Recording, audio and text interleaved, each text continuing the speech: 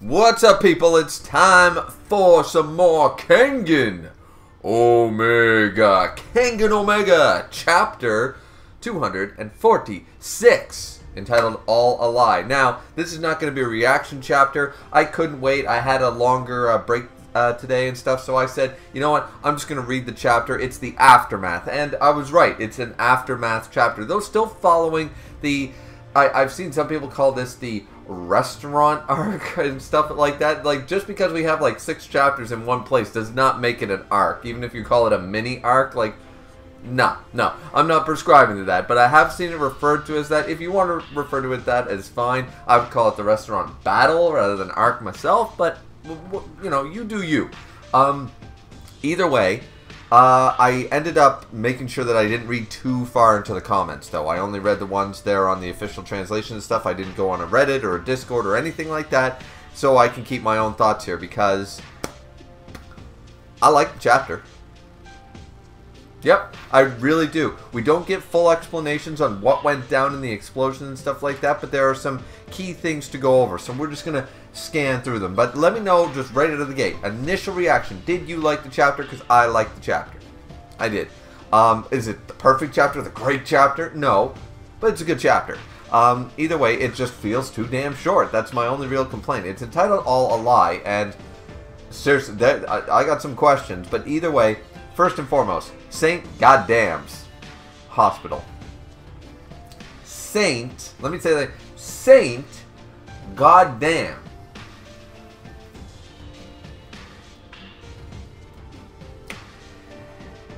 Yeah, I'm just going to leave that one there. Anyways, moving on. And that's only the first panel of the first page, people. But yeah, we see that, we see Yamagohan, Oma, and Ryuki running towards the hospital. We see Shion.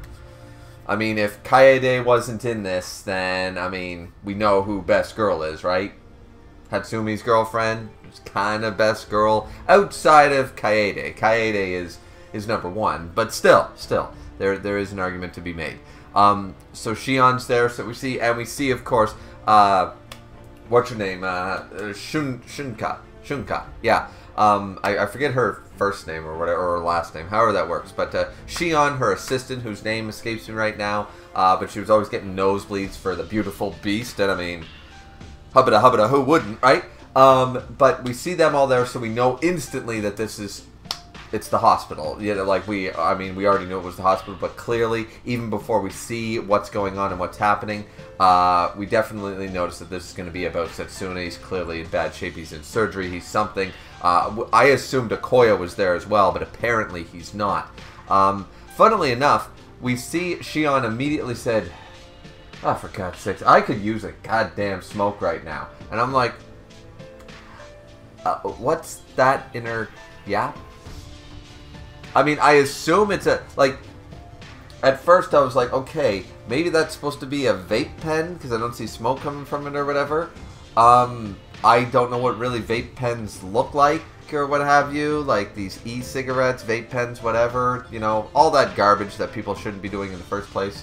But suffice it to say, like, if you're going to smoke, right?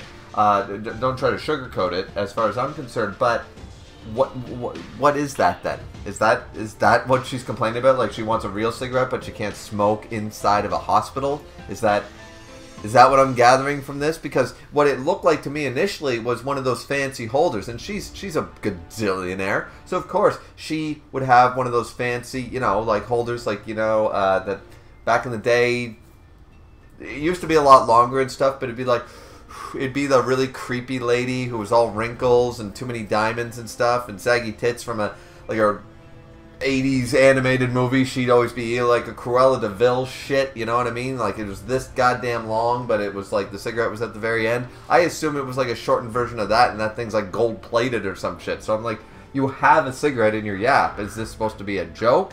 But then I thought, it's got to be an e-cigarette, a vape, or something, one of those bullshit things. And even she's like, yeah, I could use a real smoke. Like, I don't like this half-measure bullshit. You guys let me know if that's supposed to be a joke, because she's already gotten a real cigarette in her yap, or is it supposed to be a reference to the fact that she can't smoke a real cigarette in a hospital? Because, oh yeah, all the other smoke is totally okay. Until 20 years later, and we find out, yeah, no, that shit's killing us worse than tobacco, so, and nicotine, whatever. You know, they'll figure that out after, you know, a couple million die from it or something. Anyway, so we see everybody there, and they're just like, alright, I only brought Ryuki and Oma, obviously because Oma is involved, and Ryuki is involved, and Yamagohan is the center to everything. He is he is our king, right? He is amazing, but, she did call them and blah blah blah, so they show up and said it's not looking good. We see Setsuna. He is like beaten a bloody, he's on oxygen, he's, you know, beep beep beep, all that shit, right? And everyone's like, wow, like who could have done this? How could this have happened? So they said they treated him incredibly quickly enough to save his life, but they can't guarantee that he'll ever wake up. So what they're basically saying, he's immediately in a coma, and I'm like, alright, Setsuna is alive. But once again, I thought, and I said this before, is Setsuna, when we thought Setsuna was actually dead, right? Or there was a potential for Setsuna to die, I said, even if they don't kill off the beautiful beast, he'll be in no condition to fight for at least a very long time, and maybe never be able to fight again. He might be permanently damaged by this fight. That's a possibility, and right now, they don't even know if he's going to wake up. Right now he's in a coma. I mean, I assume Setsuna will eventually wake up, but he might not be in any shape anymore. You know, like, his fighting days might be over officially from the amount of cumulative damage he took in that fight, right? So, that's always a potential. So, this is where Oma basically says thanks for bringing, you know, Setsuna here and stuff like that, and she basically says, yeah, no, I was told the drop-off point for Setsuna and transported him immediately to the hospital. It was Akoya who saved him, but Akoya is like, where's Akoya now? And she's like, I have no idea, actually. It's like, wait, what? You don't know where he is? And said, like, he's been ever since this happened, he's been unreachable, hasn't shown up to work, he's basically disappeared. We have no idea. So this man is going to double down on his martial arts, and he is going to execute justice. The man is going to execute some justice. What he's going to do, ladies and gentlemen, what Akoya is going to do, is he is going to wait for high noon, and then he is going to become the epitome of invincibility, known as the Justice. And when he does this, when he goes into this form, it will be the invincible. Principles, pshaw. Pre-initiative, forget about it. This man will show up with justice on his side. The ultimate form. Nico-style shenanigans, Blast Core, nah. None of this, guys, is going to matter when it comes to Akoya after his off-screen training arc. And he becomes the one. And when people question when he comes back, Akoya can't defeat this character. He will just answer with, who decided that? 100% Akoya stocks on the rise. We got stocks in this guy now. That being said, the conversation basically continues the way you would think. It's like, okay, how is Setsuna doing? What basically happened? Well, it dropped him off, yada, yada, yada. And she's got full confidence in Akoya, which a lot of people in the fanbase should now do. I know a lot of people are going to turn head and say, I always believed in Akoya. He was always shit on by the fanbase. Meanwhile, look at all their deleted comments from, you know. But either way, real Kengan fans, not haters, but Kengan fans will recognize that, you know what, this is fine. It's not like he one-upped really any of the strong, you know, the villains, the emperors of the series. He just managed to survive against the emperors of the series. He got the drop on them and stuff. It's like, okay, that's fair. You know, it's not like he did stuff that he shouldn't have been able to do, so it's all good, right? And his reliance on tech and all this stuff has clearly diminished his own, like, that reaction time shit, his ability, all that, you know, his martial arts prowess, right? Which we know he has. So, it's all good there. So, she ends up leaving and stuff, and Oma basically tries to give her a piece of advice, saying, look, Akoya is... I mean, ironically, Yamagohan's there, like, no, not Akoya, what could happen? It's like, you know he's kind of evil. Like, he wants to murder half of the Kengan Association. If not, 99% of the damn association. If he had it his way, he would kill all of you without a second thought. Like, he's executing justice, banish all evil. He's very black and white in that regard. But that being said, you know, he's still like, ah, man, but Okoye, you know, been through some shit together, so it's like, ah, shit, right? Like, lesser of two evils, realistically, right? Like the KVP tournament, he was a lesser of two evils. If he's on her side up against, you know, the worm, lesser of two evils again. So it's all good. But Oma, of all people, basically said, you know, the way things are going right now, he's going to ruin himself. He's taking things to an extreme that he's just not ready for.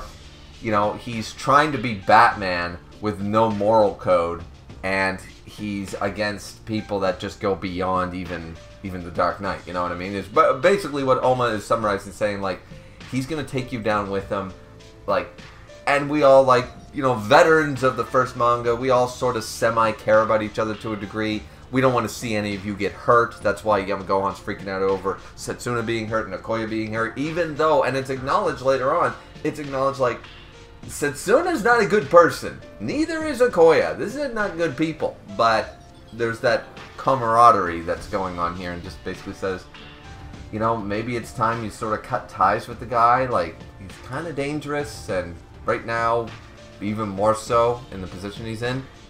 And she basically says, I will follow Okoye to the very depths of hell. Like, there's nothing more I could ask for and stuff. Of course, because she's got this... honestly, the panel, the chapter describes it better than I would have probably done. She's codependent. 100%, which is bad. Very, very bad for all types of relationships. It's okay to be... If you were... When people say independent or dependent or codependent, right? They use these for the extreme versions of 100%. But when you put a number on it, like, I hate the idea that you can't be codependent or dependent in a marriage. That is what a marriage is supposed to be. It is a dependent relationship. It's just not one person is independent and the other person is 100% dependent. No, it's supposed to be a percentage. I'm not going to say what the perfect number is. I mean, in an ideal world, 50-50, but that ebbs and sways from week to week, day to day, year to year. But the idea is that that is what things are supposed to be. You know, that's how marriages are supposed to be. The idea that being codependent or dependent on someone in this day and age has lost its meaning. The idea that people are supposed to be 100%, I'm a strong, independent, you know, whatever, and I don't need you, I don't need this, I don't need that, I don't need anybody, is a very, I'll use a, you know, a word that's been used, toxic. It's a super toxic, extreme mindset, and it should be abolished 100%. Just because you can survive on your own doesn't mean you should.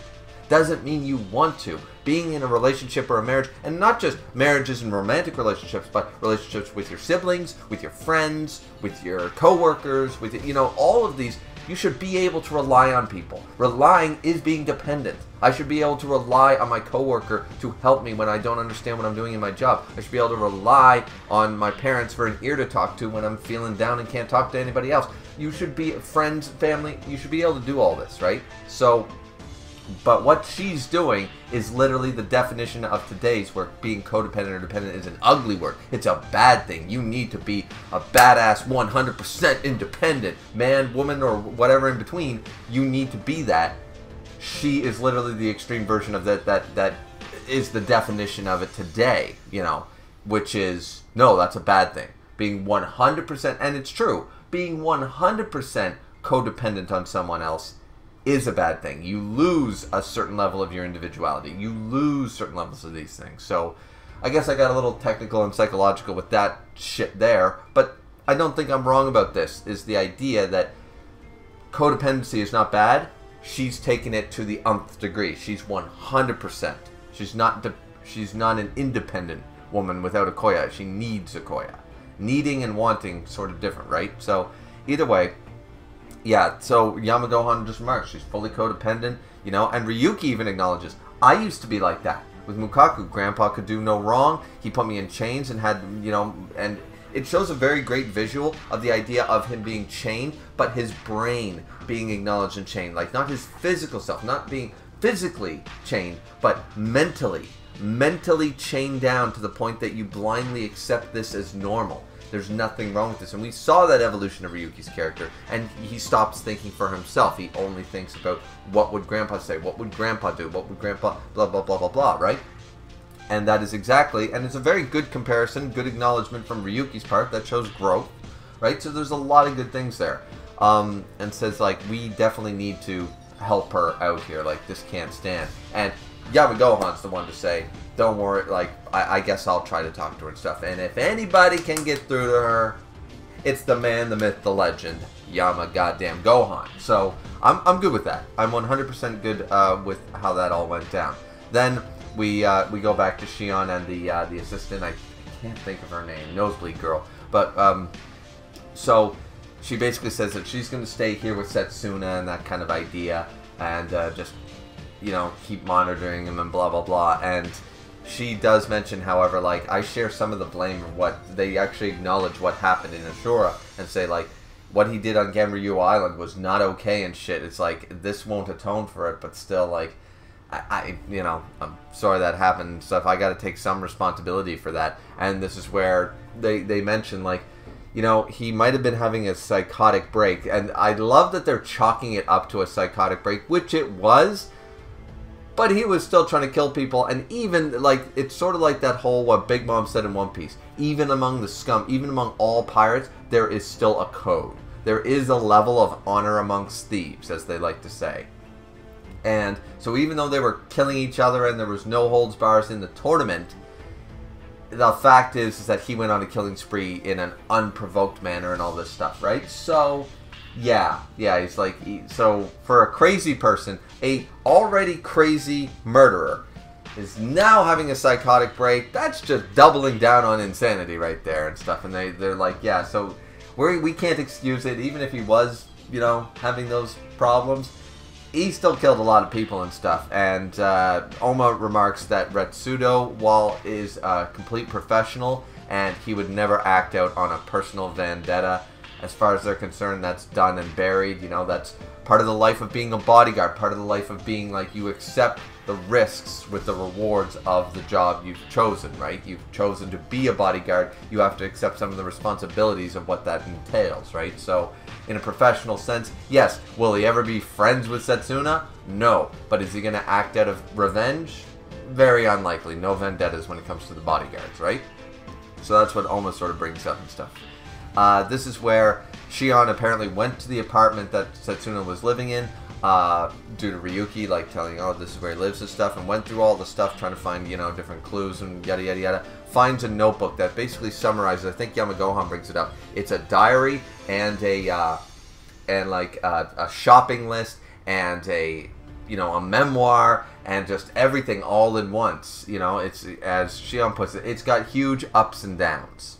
And it's true. We see things called, like, A has called the worm this, the worm that, so when he meets up with Okoye and stuff, he's got false god written through it. He's got some symbol with all the eyes and the triangle, like a Illuminati level shit, like some grotesque something out of Final Fantasy, you know, or Digimon, you know, things showing up there.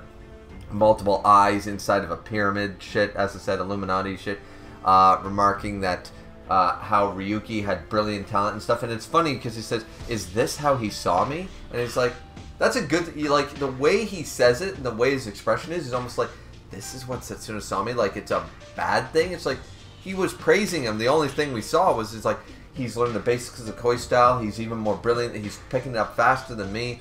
You know, what a boon, like, what a great, you know, what a talent, you know. He's only complimenting him. I didn't see anything, like, twisted about it. And he's still, like, sort of disturbed by how Setsuna viewed him. But I didn't see anything there, so that was kind of weird. And that line, I think, like, really strong. I'm tired. Like, yeah, we're now seeing the full force, the full amount of the mental illness going on with Setsuna. Because we know he's very heavily mentally ill, with a lot to diagnose there that I'm not even going to attempt to without a couple of degrees. But yeah, he's definitely tired and stuff like that, and it's quite sad to see that, you know, because regardless how you feel about the character, it's like, yeah, one day, like, I'm tired. It's like, yeah, he's tired of being like, generally speaking, I would argue, crazy people who know they're crazy don't want to be crazy, you know, or people who are mentally ill who have those moments, or people like with dementia. I know this from dealing with my uncle and stuff. When he would have his bouts of dementia, he'd, of course, not be the greatest person. And when he would come back, he would just be so depressed. He's like, I don't want to be like that. Why? And it just randomly happens. He forgets who he is. He gets angry. He forgets where he is and stuff. And then when he remembers his dementia episode, there would be a perfect summary to say, I'm just tired of this. Like I don't want to go through that, you know? And so, yeah, I can definitely see that. They try to break it all down and things like that, but finally Oma opens up to a page about halfway through, and he says, what the hell does this mean? And right there, as I said, he was all over the map. He's writing soy sauce, paper towels and stuff, oh, from the store. Oh, there's a BOGO here and stuff. But right there in big bold letters, they lied to me. The Tiger's vessel is Shen Wulong. It was all a lie. Okay, we have some questions, and I can't answer any of them. They lied to me. Who's they? It was all a lie. What was all a lie? And the Tiger's vessel, which we still don't know what it is. A lot of people have assumed the one to take on the title of the Master of the Nico style. But we don't know what the Tiger's vessel is. We actually don't know because, remember, it is a fan-given name, Tiger Nico. The Tiger's vessel might have some connection to Tiger Nico, but it's not all his plan. There could be a greater thing at work. We make assumptions based on a fan-given name, Tiger Nico. So, what is the Tiger's vessel truly, and why is it Shen Wulong? What does that mean? He's already the connector. Is the connector, so that means the connector and the Tiger vessel, is it the same? Is it another name for the connector? Is it different? And why is Shen Wulong the Tiger's vessel? What is the Tiger's vessel? And who lied to Setsuna? A lot there. A lot there going down. At the very end of the chapter, we go back to like the Clinton Hotel or whatever. Shen's just watching a reject version of Friday the 13th, while Yan is pretending to be intimidated. Pretending to be the guy. The man. Like, and I love Gilbert's reaction immediately, like, huh? Because he basically says he's got his all dark aura, like, we were supposed to lay low. If you have an explanation, you'd better say it now. And we see, there's Tiger, who looks a little worse for wear. Gilbert looks fine. Willem looks like he took a good shot to the damn chin, or at least the cheek there. So Okoye straight up, like, punched this guy. Countered his rider punch and punched him right out, apparently. Or long enough that he could, you know, comatose for a few seconds. Either way, Willem and Tiger remain completely neutral on the stance, but Gilbert's like, huh? Who the fuck do you think you're talking to? And I'm like, yeah, okay, here's the deal. Yan might be the leader of the worm. It's Shen, but it's Yan. Okay, fine, Danny. But, and he might be super strong. We never actually seen him fight. We know he can handle himself very well. It would be easy to just assume he's just an S-tier fighter, right? That only S-tiers in the Kengan Association will be able to beat Yan. Guys like Agito, Oma, Ryan, Roland, you know, Kuroki and stuff, only they could beat Yan, right? We can assume that only S-tiers can take on Yan. Fine. So we put him in S. But where do you rank these three? Seriously.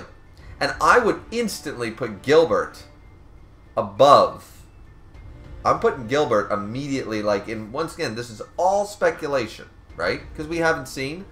But who among any of you is ranking Yan, first off, above any of these three individually? And let me know your placement. But does anybody actually rank Yan above Tiger, Gilbert, and Willem? All three of them. He can beat them all one-on-one.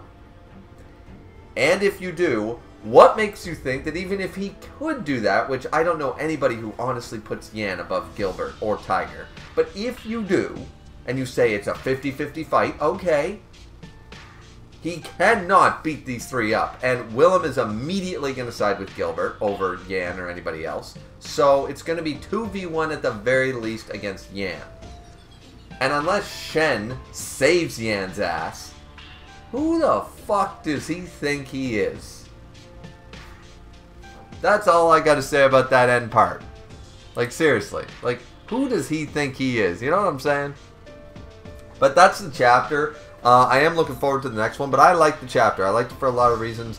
As I already stated, I like this psychology aspect of how mentally ill Setsuna actually is. The very poor, the codependency relationship that Akoya has with what is her name? Shumka,